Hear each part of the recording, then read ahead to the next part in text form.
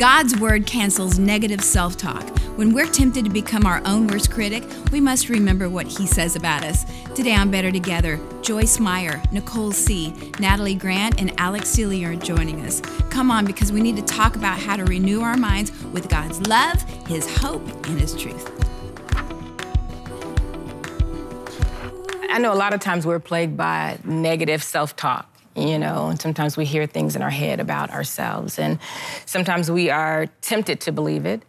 I remember hearing an outer voice that would tell me often. I remember, like I said, I was in a past relationship, and he would say often to me, Nicole, what is your purpose in life? That's your problem. You have no purpose. Oh, boy. And I remembered hearing that going inside, and I remember having that decision that I would have to make. Am I going to receive the lie as truth, or am I going to believe what God says as truth? And I remember back then I didn't have the courage to really say anything out loud. I didn't have the boldness to say, you can't tell me I don't believe you. But I remember being stubborn on the inside, and I'd say, that's not true. That's not true. Like, I'm fearfully and wonderfully made. That's not true. I have a purpose. God has made me with a purpose. I remember on the inside, like, deciding in that moment what I was going to let incubate inside of me. And so I believe we still have a choice. We can either believe the truth of what God says, or we can take what is true and believe that is truth. But they're not always the same. Right. And so I believe also that the more we get to know Christ, the more that we get to know the truth, then the more we see a reflection of who we really are. And we're able to say, no, that doesn't measure up to the image that He has made me into, or that He's making me into, so I won't receive that. And so I think we all have an obligation. We all have that decision that we have to make to say, okay, God, like, at the end of the day, am I going to believe you, or am I going to believe me? And it comes down to, who do I choose to believe? And so I don't know if y'all have ever had that negative self-discussion on the inside of you. Oh, no, and we've you know never what I'm had saying? The war, But what do you tell yourselves? How do you get yourselves through it? Well, I love that you said, when we hear God's truth, it says the truth shall set you free. Yeah. So anything that puts you in bondage is that negative self-talk. Yes. First of all, you don't know that you have negative self-talk till your mind is renewed by the Word. Wow. So true. That's when you start. Yep.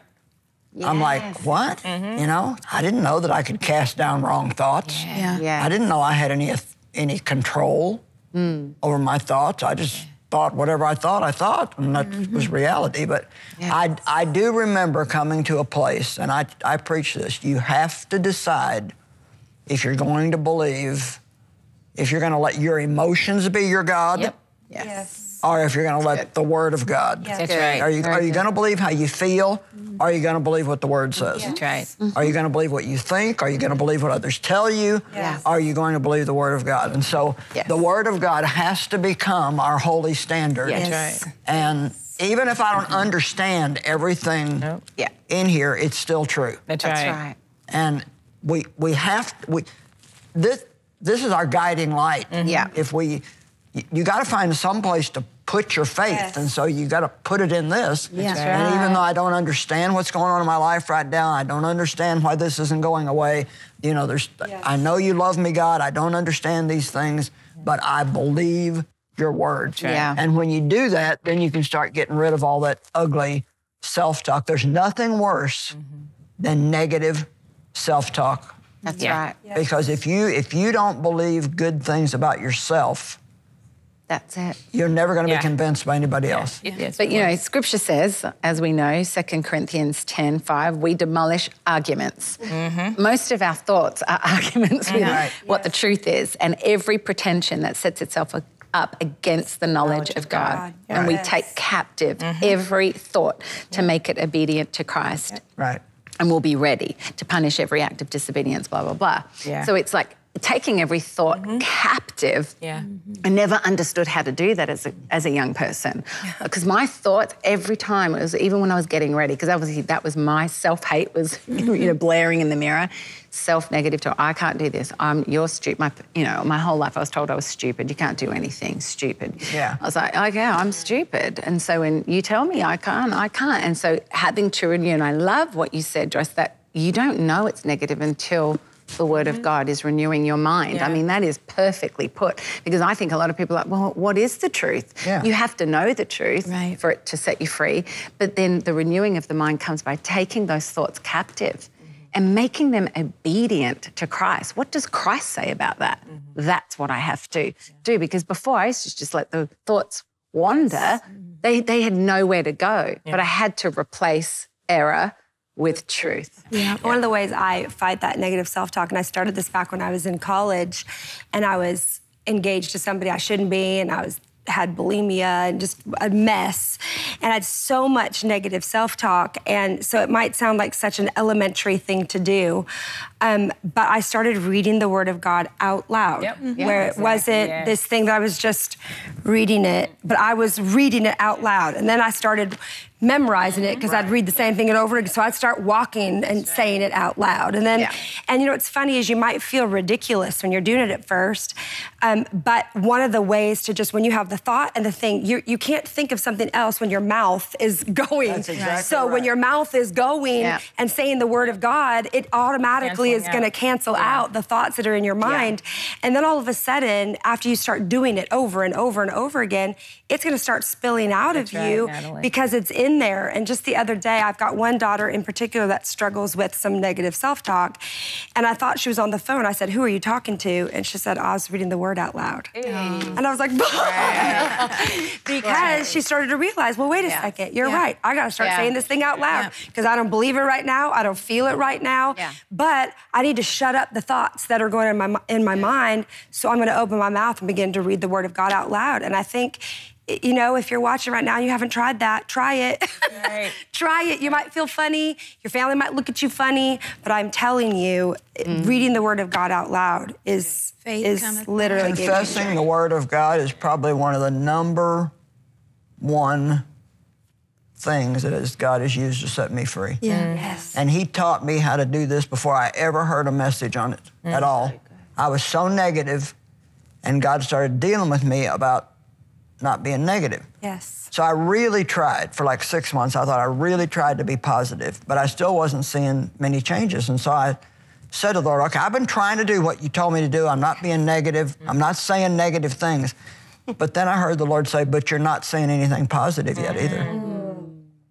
So I stopped doing the wrong thing, but I didn't start doing the right thing. There you go. And He had me do my homework, and I made a list of 60 confessions that were all, I had scripture to back every one of them up. Not one of the things that I said was true in my life right then, but it was the truth of God's Word. And twice a day, every day, I would say those out loud, and I can tell you every single thing on that list is a reality in my life right now. It's miraculous when I think about it, because like, I was so hungry to preach the Word, and I had never had a speaking engagement, and I wanted somebody to call me and ask me to come teach their Bible study or come preach at their church. And so I started saying, every day I get speaking engagements by mail, by phone, and in person. Well, of course, now, you know, we can't stop it. Turn down so many things we can't even take. But it's amazing. I would confess, I love people and people love me, and hardly anybody could stand me then because I was so obnoxious. Anybody who knows how to worry knows how to meditate. Come on. Oh my goodness. It's so funny because we've made this thing, I don't know, especially, you know, my pastor sitting here, but people get a little bit wary of, oh, that's just the power of positive thinking. Like, oh, that's like a self-talk, like power. You're like, no, actually, when you get down to it, the power of positive thinking is thank you. Meditating on the Word I'm day an overcomer. and night. I can do all things through Christ who strengthens me. I'm fearfully and wonderfully made. And all of a sudden you're like, but there's declaration in our words, and it's a double-edged sword. So God, we are made in His image. He spoke things into being. We speak things into being as well. We serve a God who calls things that be not as if they already existed. Romans 4:18. That's right. You know, and I love that God called out people and He changed their names, He changed their identity. Once they believed in that identity that they were in Christ, they wouldn't change the world. You know, think about Gideon. You know, Gideon's army, and he was so afraid, you know. So it changes the way we think, and then it changes the way we live when we live in the identity of Christ, who He says we are. And so that meditation, that giving thanks that I am fearfully and wonderfully made. I am the righteousness of God. I am a new creation in Christ every day. I need that every day. Old things are passed away. Everything the Bible says that angels hearken to the word of God. So if we want angels to work for us, if we confess the word of God out loud, then they will be able to do so much more in our lives. When you speak, you eat those words. And good or bad, they become part of you. So when you declare things out loud, and David said all the time, I declare. When he said, this is the day the Lord has made, I will rejoice and be glad, I don't think it was because he felt so great that day. I think he was making a declaration about how he would live that day. 100%. And so if you really think about it, it is one of the most powerful things. It is the word. You actually referenced this scripture, Alex, from Hebrews 4:12 that says, for the word of God is alive and powerful. It is sharper than the sharpest two-edged sword, cutting between soul and spirit, between joint and marrow. And that's the thing I think we forget. It isn't just like you're just saying some mantra over and over that's just some empty words. Keep saying, and it judges the attitudes of your heart. And it exposes our innermost thoughts and desires. That's what it does. And so that's why it's so powerful. Alive and active. That's why I try to tell people the word is not just like we talk. Right. The word got inherent power in it. Backed by heaven. I can preach and watch people change. I can watch the word change them. And so why would people crowd into a building to sit there for a whole weekend to listen to somebody talk? Exactly. They wouldn't if it wasn't the word of God, because that word changes people. It does. It renews their mind. It gives them hope. It changes people. And confessing, listening to somebody else is great. But when you start confessing that word out loud yourself, and you don't have to do it in front of people, just take 10 things that the Bible says is a reality that are not true in your life and write them down. And start confessing them out loud 2, 3, 4 times a day. And you see what happens in a few months. Post it in your car. So when you're driving by yourself, it's right there in front of you and you're just confessing them while you drive. It helps renew your mind. It's one of the big things that renews your mind. When I had that tumor in my stomach last year, I had a stomach tumor, and my friend, who's a godly man and he's a health guru person, he gave me this scripture and like declarations of the word. I mean, it was so long. And he goes, Alex, I want you to read this like medication, morning and night. And every time you read this, you're visualizing that tumor dissolve in Jesus' name.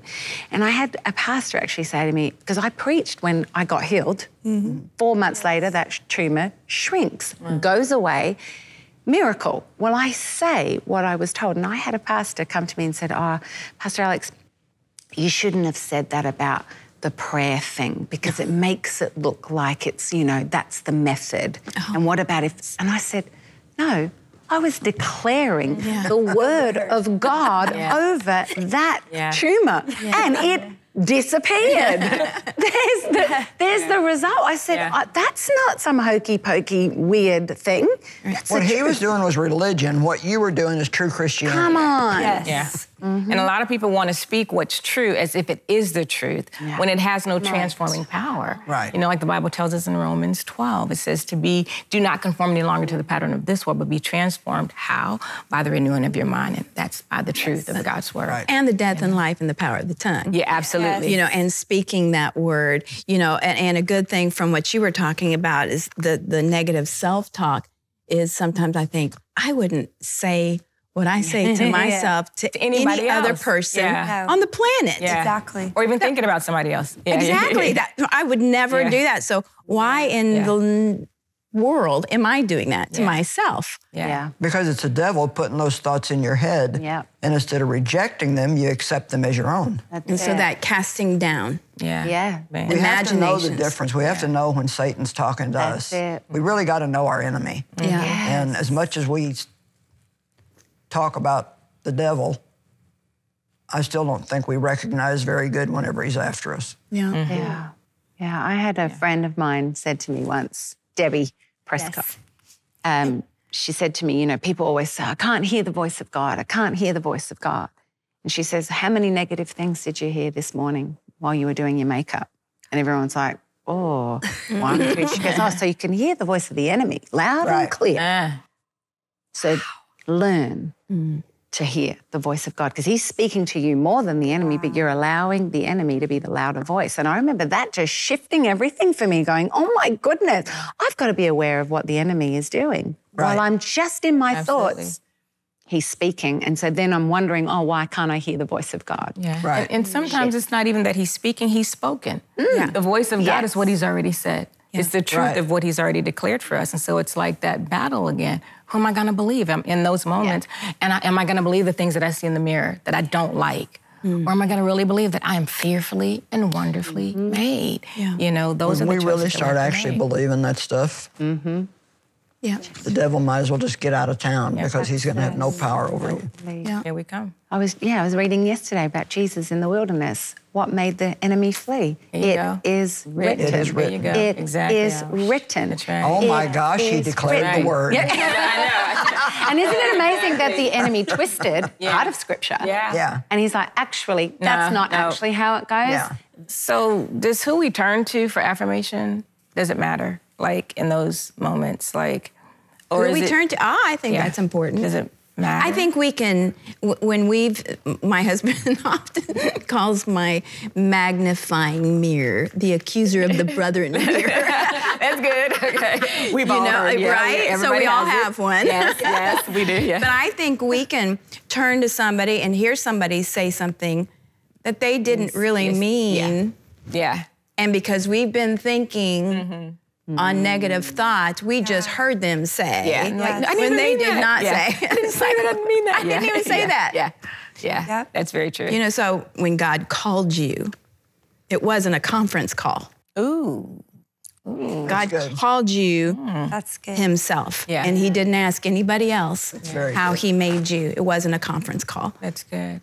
And I love that. And I think that sometimes kind of it doesn't matter even what the closest people, maybe we have people in our homes that don't speak over us properly, you know, and I think the importance of finding those people in your life, having a good church, having a good pastor, having good friends, people that seed and are an asset into my life, and going to conferences, going to church, going to, you know, hear the word of God is so important. And that community of listening to what God says about us.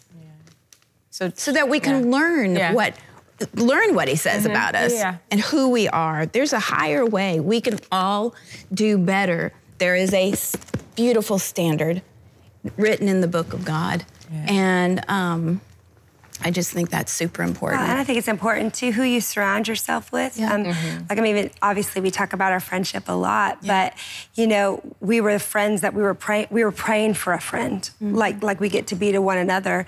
And I think sometimes you can be in such toxic relationships and friendships, and it doesn't mean that you just want to surround yourself with people that think you're awesome. You want to surround yourself with people that tell you the truth. And that means sometimes it's going to be a hard truth, but they're not doing it in a way so that they can tear you down or keep you small, or, and I think there's some people even watching right now that are going, oh, you know what? I need to get out of that friendship. And you do. You do actually. You need to stop feeling bad about cutting off some people in your life that are toxic to your life and keeping you from being able to walk fully in the truth of who God is. Or if you're attracted to somebody because all they do is flatter you too, because flattery is so empty. And I think, isn't it funny how sometimes we get, it feels so, even though we can say flattery is empty, it feels good when somebody flatters you. It feels good when somebody says to you how wonderful you are, how great you are. When we would just realize somebody's telling that to us all the time. Somebody's telling us how wonderful we are and how great we are. It's alive and active. And I used to think, man, I wish I could always hear God speak out loud. I have a friend that'd be like, oh, I heard God say? I was like, no, you actually like heard it? They were like, I heard a male voice. I'm like, I've never heard a male voice outside of my husband's, or like I've never heard God be like, hello, daughter. And they're like, oh, I want to hear God. And then when you remind yourself, you can hear God. Right. You can have he's having a conversation with us every day through his word, because it isn't just some ancient text that was written thousands of years ago. It is alive today, speaking to me, informing me, encouraging me, building me up. Yeah. And I think that oftentimes we look for that in other people, when in fact we should be looking for it here. I was and you know how we know that's true? Because it works. Yes, because I was like that when I was a kid. Oh my gosh, I was such a mess. I think we all were. Lord have mercy. I mean, when God called me to teach the word, I would sit in my living room floor in short shorts and blow smoke in everybody's face while I taught the word. Short shorts? I mean, it was awful. You got a picture? Just in short shorts? I would go to church, and at the break, I would go out in my car and lay down and smoke my cigarettes. I guess people thought the car was on fire, and smoke and no people. But God knew what I would be. Yeah, exactly. If he would make an investment in me. Because he sees your heart, and I loved him. That's right. Yeah. I was a mess. But you loved him. But I loved God. And that, I keep pointing to your Bible. Yeah. It's changed my life. Yes. It's reality, and promises of God are for whosoever will. Yes. You know, we've been talking about who we are in Christ, and I just want to tell people this so they can get it. People don't understand that phrase, in Christ. Yeah. And it really just means to believe. Yeah. I believe that Jesus died for me. When I believe, I'm considered to be in him. He's in me. And so I'm the righteousness of God in Christ. I'm justified in Christ. I'm sanctified in Christ. All these things are ours in Christ. And if you want to change how you feel about yourself, the best thing to do is make your own list, or get mine if you want to, and start confessing those things out loud, and it'll help renew your mind about who you are. You know, and I love that. And I'll say this, that when we find out who, you know, a lot of people are really messed up in their identity right now. Yes. That need I'd say so. That need to know who they are. And when you start looking into God's word, that will become so clear, and God will help you out so much by seeing who you are in Christ. I love the fact that when we love Christ and we know the truth of his word, he adjusts our filter. So then we're able to hear things through the right grid. Right. We're not twisting what was said because we have truth as the basis.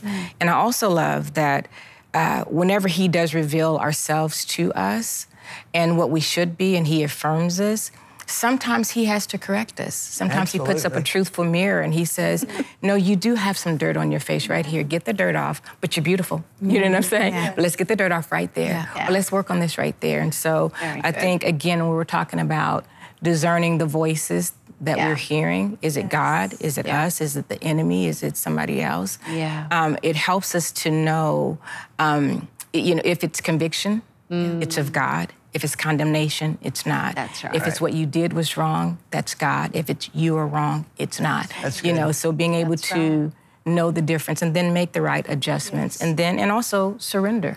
To say, okay, God, I can't clean myself up completely. I need you to do it, you know, and to be able to be changed by his word. And so, you know, I know people are listening, and I don't know everybody's story is. We don't either, you know, but God does. And he knows where we need to be affirmed. He knows where we need to be firmed up, you know, and he's able to do all the above, you know. And so we're going to pray that the Lord would do in you what is needed in you, and that he would show you himself, and that in him showing you himself, you'd see yourself better, because he's forming you into the image of Christ. So, Father, in the name of Jesus, we thank you so much, Lord. We thank you because you love us and you know us, Lord, and you care about us. We thank you for your love letter to us in your word, Lord. And we thank you that this love letter is alive and is active, Lord, and it works, Lord, and it changes and it transforms and it renews and it gives us the stability that we need, Lord. And so I pray for my sisters and my brothers who might be watching today, Lord, who are just, you know, wondering if they're good enough and if they have what it takes and if they measure up, Lord. Lord, I pray that they would find in you that they are more than enough, because you are more than enough, sir. And Lord, I pray that in those areas where you are convicting them, Lord, that you would do the work in them and that they would allow you to do that work in them, Lord, knowing that you still love them, you still have a great plan for them, and that you're going to work everything that they've gone through and everything that they're going through together for their good, Lord. So Lord, again, we love you. We thank you that you're able to take our broken pieces, our stories, our messed upness, Lord, and you're able to use it to help somebody else. And so again, Lord, we surrender these things to you. We thank you, Lord. We praise you, and we give you all the glory in Jesus' name. Amen. Amen. At TBN, our mission is to use every available means to reach as many individuals and families as possible with the life-changing gospel of Jesus Christ. Thank you for helping make the gospel of grace go around the world. And it's because of you that partner with us that this ministry continues. God bless you.